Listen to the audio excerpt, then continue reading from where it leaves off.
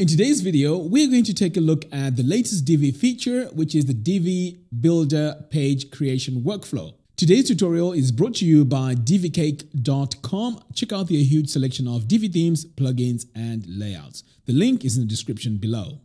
Okay, so let's take a look at this latest Divi feature, which is the Divi page builder creation workflow. Right, so right now I'm just logged into my WordPress dashboard and I can see here there's an update. So I haven't tried this before. I'm just going through this for the first time. So let's go through it together. So if I come over here to updates, I can see that I have a few plugins that need updating, and also we have here the Divi theme. So I'm just going to go ahead and update this. Okay, so our theme has been updated. Right now, I won't worry about the plugins because we need to go to the main thing that we need to cover on this tutorial. So let's go ahead and create a brand new page. So I'm going to come over here and click on Add New. Okay, so let's give this page a name. So let's call this Update. Okay, so I'm going to click on Use the Divi Builder, and then I'm going to go straight to my Visual Builder. Okay, so this is the new workflow. So the first one here is build from scratch. So this is where we get to take a look at putting all the elements that we need for our page.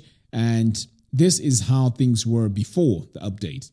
And then over here, we have choose pre-made layout. So now this is easily accessible, whereas before you had to go all the way to the bottom of the page, click expand settings, and then click the plus button to browse the layout.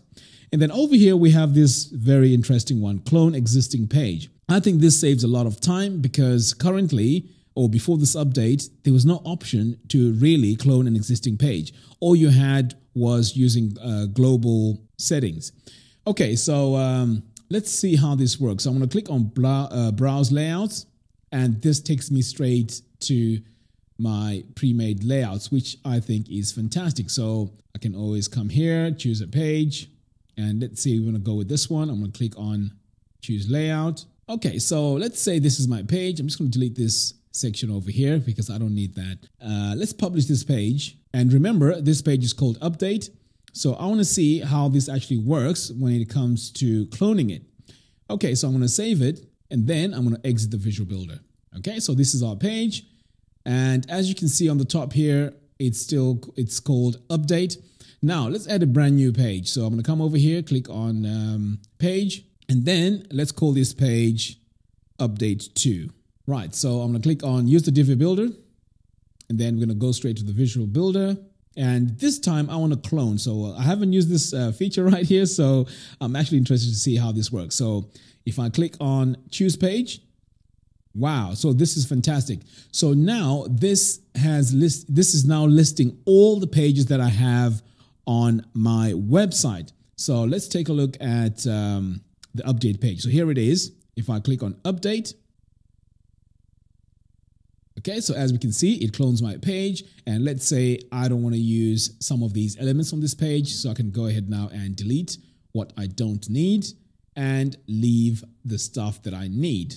So let's just make a few changes here. Delete. And we might as well delete this one here and that.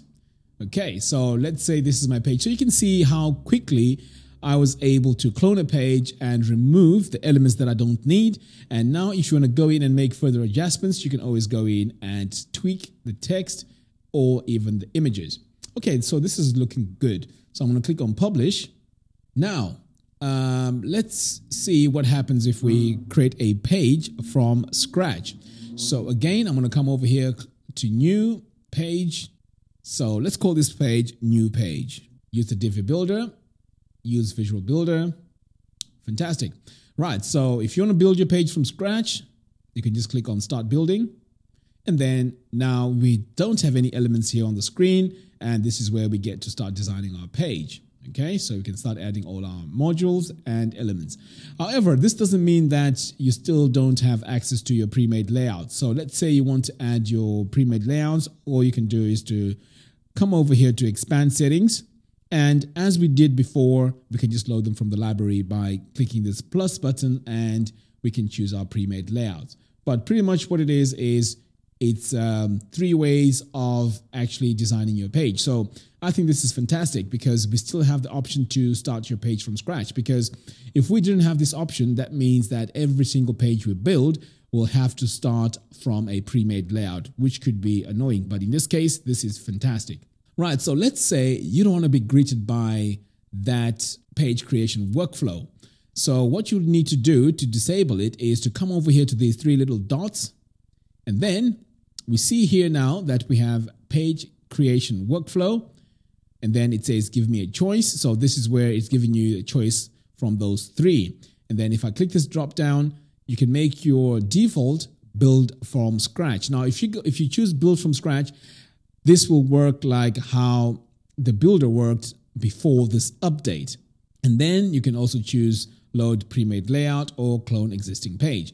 But in my opinion, I would leave it here at give me a choice, where you can just start off the page with whatever option you go for, whether it's a start from scratch or pre-made layout or clone a page, because those are the things that you need when you build any page on your website.